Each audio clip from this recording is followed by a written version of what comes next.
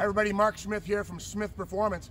You know us by our Chargers and our VW Jetta Utes. I'm here to walk you around our newest product, which is also our immediate best seller, which is the new Beetle Ute. The cool thing about the Beetle Ute is that it uses a base car of the new Beetle, which right now is kind of out of favor because of its retro design, which also makes it amazingly inexpensive. Turn it into a truck, however, like we did here, and you've got something really special. So let's walk around real quick. This is a Turbo S model. Believe it or not, this is a 180 horsepower new Beetle, has the big KO3 turbo, has a 6-speed transmission. Everything is really cool on this car. Stock big brakes, 1,500 bucks I paid for this car. Here's how you turn it into a Ute.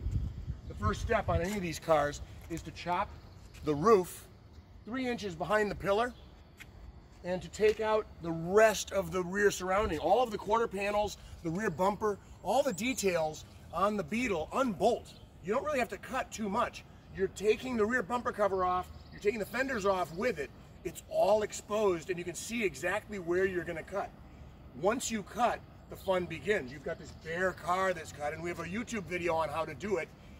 You'll see on our Smyth Performance YouTube channel, just a general video of what the car looks like cut, which is kind of interesting for you guys that are going to do this yourself. So once you cut the roof and you trim away all the metal that's in the way, you can assemble what we think is the coolest part of the car, other than the design, which is the aluminum bed. So come take a look. This is 1/8 inch thick aluminum formed at the Smyth factory here, turned into this glorious hot rod style bed. The cool thing about the aluminum is it doesn't rust. The support bars underneath are aluminum. The plates and gussets that we use to reinforce the car after it's cut, those are aluminum. There's no steel to rust on this car. Once you finish bolting together the aluminum bed, I pre-paint the pieces before I put them together. You slide the rear surround in that holds the rear window. You assemble the fiberglass quarter panels on the outside and assemble the tailgate. Now remember, every Smyth Ute has to have a functional tailgate. You can't really have a usable truck without a good low tailgate. In this case, the tailgate is also aluminum, made at the Smyth factory. The outer skin is fiberglass. But this is why Smyth Utes are so popular. Everything on the car is first class quality. When I owned Factory 5 Racing, that was our theme: provide amazing value for the money, and Smyth Utes are no different. Disclaimer, I've sold Factory 5 Racing to my brother Dave 5 or 6 years ago.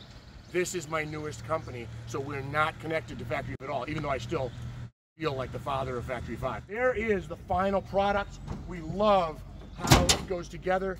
We love the usability of this car, and we love the quality of it. So when you're finally doing your project on your own, this is what you're going to end up with. Remember, this is a daily driver that I'm bringing home. We're going to have 2 of these in my family.